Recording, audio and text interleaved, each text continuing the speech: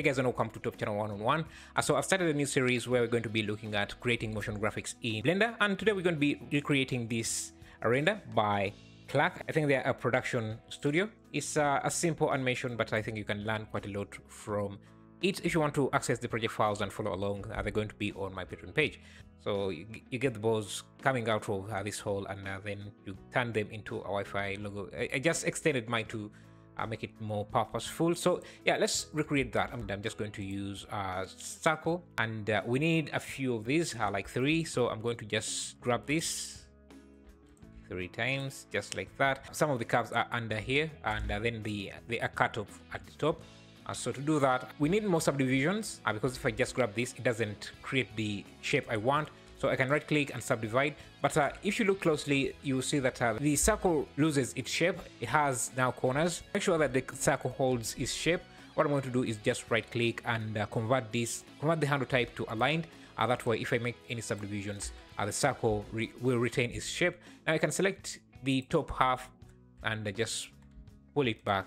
So we get something like, because I'm using 5.0, I can even just go here and use the curve to tube modifier to add some tubes, just like this. We also need more resolution, so let me add that. Now I need to cut off half of this, so I can come here. I want the top part to be cut off, so I'm just going to come about here and make this cut, and I'm going to also go to objects here and change the viewport display to wire, so that I can easily see what I'm cutting. Now we're going to run into an issue, because the original object here was a curve. Curves don't come with the Boolean modifier that I want to use. So what I'm going to do is just go into geometry nodes, basically add a geometry nodes and set up the booleans inside here. So I'm going to use the boolean, mesh boolean, and I want this cube, let me call it cutter, to be used here. So bring that in, set it to relative, and connect it as the second mesh. Now you can see what we have. The holes are covered. We don't want that, and I think I don't like the spacing. I'm going to select this and use S Shift Z to scale it just in the X and Y direction. That way they're not intersecting. Now I want to get rid of this piece here. There are several ways you can do that, but I think the easiest way is to just store, because this is the, this is the cutter here. Let me remove the attributes.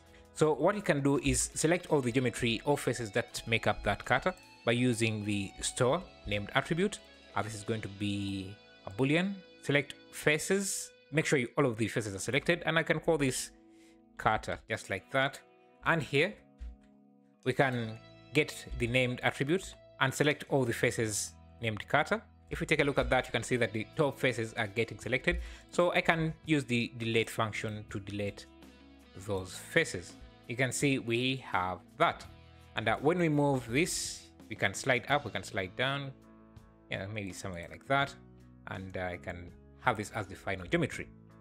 Okay, so we have that, but we also need the plane. So I'm going to add a plane here like this, scale it up, and again we need the same original geometry. So I'm going to duplicate this, Shift D, but remember this has this modifier which I can remove, so that we are just left with this. And to keep things simple, I can just also change the display for this to be wire, so that we can easily see what we're doing. So I'm going to grab this, and again, because the underlying geometry for these tubes is still a curve, we can't use them in the modifiers as Boolean objects. So what I'm going to do is grab our grid or our plane and import in these curves, so that we can use the mesh Boolean node in geometry nodes. Grab this and then bring in our geometry. Make sure it's set to relative. So if I even hide this, take a look at this. I'm going to use Boolean mesh Boolean, and connect this, and we have our cut. This is exactly as I want. So you can see we have the first part set up. Now the second part is just setting up the balls. We have to just go back to the original. I'll duplicate this and remove the curve to tubes, so that I have these circles. We're going to add the balls inside geometry nodes, so let's do that. To do that, we're going to use points node, and we can set as many points as we want. And if you take a look at that, this is what we have. And we're going to use a sample curve to sample the position of the curve. We can use it to set the position of these points. So these points are going to use the position of the curve. So if you connect that, you can see that if I change the factor now, this is going to always follow the curve. And I can bring back the curve just for visuals. I'll use a join geometry here and connect the original curves so that we can see where the point is on a curve. Perfect. Right now, all 14 points are on the curve at index 0, which is this. If I want them to jump on curve at index 1, I can just do that. But you can randomize this so that each point is on its curve by using the random node. If you connect it to the index, we need to make it sure that it's float so that it matches the same data here. And we can do, so we have 0, 1, 2 curves. So I can use the maximum value here to be 2. That way, the position of these points is randomized on at least one of these curves. So when we change the factor here, you can see what we get.